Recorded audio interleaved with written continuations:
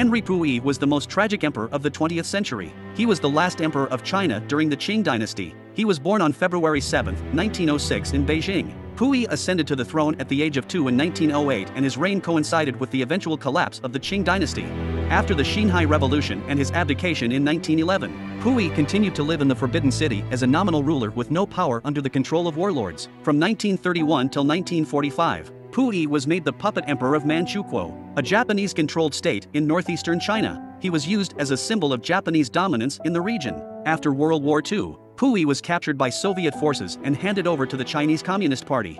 Puyi spent several years in prison where he underwent political re-education. He was eventually released in 1959 and worked as a gardener and librarian in Beijing. He was later allowed to join the Communist Party. He passed away on 1967 in Beijing. His tragic life symbolizes the downfall of the Qing Dynasty and the transition from imperial rule to modern China.